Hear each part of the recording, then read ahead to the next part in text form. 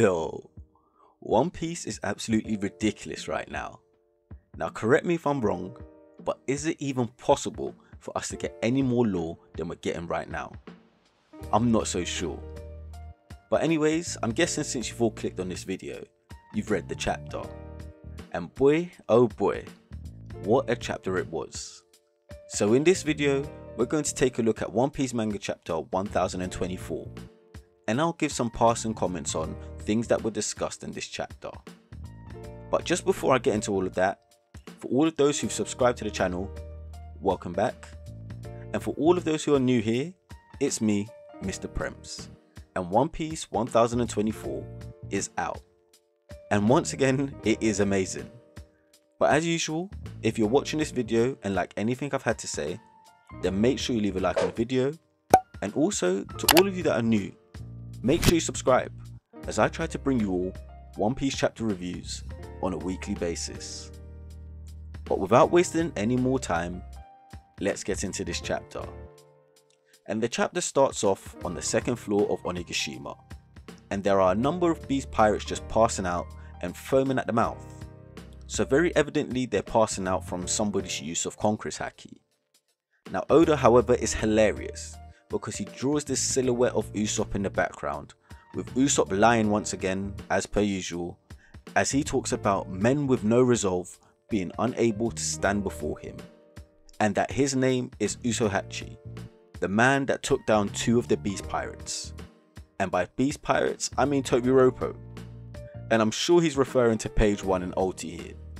And to be honest, this is just typical Usopp comedy from Oda. And I was really waiting for him to do this again, since the God Usopp stuff in Dressrosa was hilarious.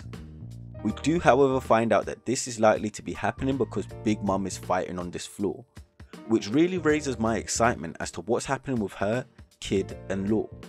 Particularly as we know that Kid is at a slight disadvantage due to what's happening with Killer and Hawkins.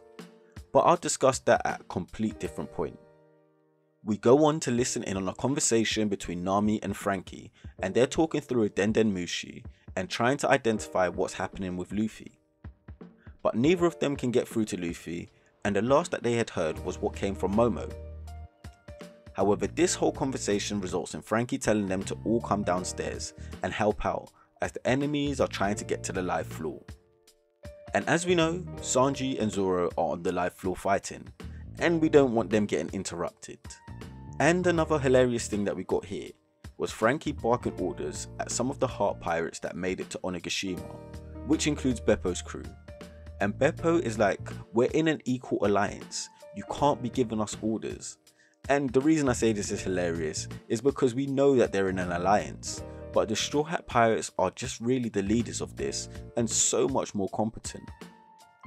But moving on, we go to the third floor, and this is where we see Brook carrying Robin due to Robin basically passing out after defeating Black Maria. But one thing I almost forgot was the fact that Black Maria basically set the whole place ablaze, and the fire that she set just seems to be getting worse, and all the allies realise that they can't be on this third floor anymore and they must go to the live floor.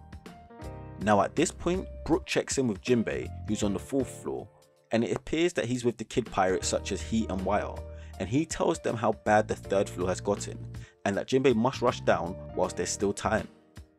Jinbei acknowledges this, but he goes on to ask who is fighting Kaido, as of course none of them know that Yamato's up there. And in the midst of all of this, we do go to the live floor, and although we don't get to see Zoro and Sanji in their battles, we do get to see Kawamatsu, and it appears he's just out there doing his thing, slicing up a bunch of fodder beast pirates. And even though we do get to see this, and I think it's cool, I am a bit upset, as being a scabbard I would have expected Kawamatsu to have taken on someone of some real significance, but it just seems like he's doing the bare minimum. But anyway, I digress, because now we get the juicy stuff, as we go on to the top of Onigashima, where we have Yamato fighting Kaido. And before we get into this, I just want to say how impressed I am by Yamato, because she's been kicking it with Kaido up there for a minute now, and she's really holding her own. And honestly, we get a fantastic battle up here, and even a backstory from Yamato, which I think is really significant.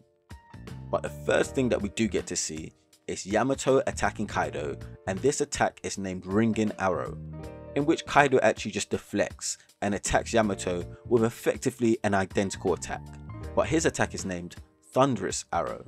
And one thing I must highlight for you all is that neither of these two are holding back. They're both in their hybrid forms, and we find out just how serious this battle is, as Kaido's attack effectively pushes Yamato back and she crashes right down, and as she gets up, she screams to Kaido that he's going to kill her, and Kaido, being Kaido, agrees. He tells her that he's not playing around and that she should have been prepared for war if she insisted on carrying Oden's name. And Yamato, on the other hand, seems so clueless as she responds, what is so wrong with admiring Oden? And that she was captivated by Oden. And this is what we've been waiting for, because now we go into Yamato's backstory. And this backstory starts about 20 years ago, with Yamato chained to a tree-like structure, unable to move, however with many of Kaido's subordinates all passed out and foaming at the mouth. And this is where Kaido first learned that his daughter Yamato possessed Conqueror's Haki, as young as I'd say 6 or 8, and apologies for not checking beforehand, but I've literally just read the chapter and have not done the research. But Kaido is infuriated by a young Yamato, just spouting nonsense. All of this Oden stuff just ain't sitting right with Kaido, and so he tells her he's going to put her in a cave for a month to cool off and reconsider herself. Oh, and I shouldn't forget, Kaido's been starving her. Now I don't know for exactly how long, but she's really hungry. Now in this cave we learn that there are some master swordsmen there, and they're being kept there because Kaido wants to break their will and he wants them to join him. And to be fair, looking at the 3 of them, I'm sure a lot of us can assume who one of them is. But Kaido has put his daughter in danger here, put her in a cave with swordsmen that absolutely despise him, and then, after starving all of them, he puts in one meal, with the aim that they'd all fight for that one meal. But what we do get here is the complete opposite of Kaido's expectations, as they give the meal to Yamato. They tell her that samurai do not get hungry, as she holds the moment ever so dear to her, and explains that she'd remember this for the rest of her life. And she goes on to ask one of the samurais if she can be a samurai too, and he's like, of course. And when she asks who he was, he refers to himself as nobody important. But man, I've never seen such a spitting image of Zoro ever before. I am almost 100 million% sure that this individual is Zoro's father. And if not, he's some sort of relative at the very least. The young Yamato then whips out Oden's logbook, saying she wants to read it all, but there are a lot of big words. And we find out that these samurai are in shock that she's got the logbook, but they also read the logbook with her in the time that they spent together in this cave. And after 10 days in this cave, with all of them realizing that Kaido would really leave his daughter to die, these samurai leave the future in Yamato's hands. They say that they're going to make their contribution to ensuring that she survives, as they pick up their swords and break out of this cave. And I'm not gonna lie, even the pose of this one samurai, who I believe to be Zoro's relative, makes it a spitting image of Zoro. And if you're asking me who it is, it's definitely Ushimaru. But as we see them break out the cave, we come back to the present, and Yamato remembering the sacrifices that they made for her freedom, and that Kaido not only stole her freedom, but the freedom of Wano. She wants to know why. She adores these men that believed in her and accepted her, and clearly Kaido didn't and still doesn't. As Kaido refers to her as an immature brat and tells her there are no easy answers in this world. And this all happens before her and Kaido have a Conqueror's Haki clash in mid-air, I must say, and we see that beautiful panel of black lightning striking each other. And that brings the chapter to an end. And there's no break next week. But wow, what a chapter. This Yamato backstory is what does it for me though. We've almost had it in 2 parts, where we find out how she gets the logbook, gets the adoration for Oden, and then it's being punished by her father to stop spouting that nonsense.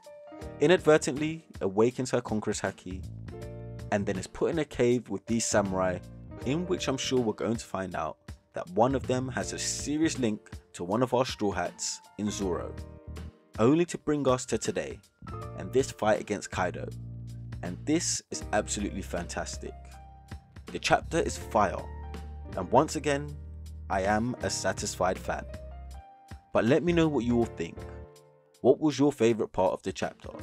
And do you think that this nobody is of course Ushimaru? And could this be Zoro's dad? Let me know down in the comments. And as usual, if you like anything I've had to say, please make sure you leave a like on the video. And if you like your weekly One Piece reviews, make sure you subscribe to the channel so you never miss out when I drop more reviews just like this. Say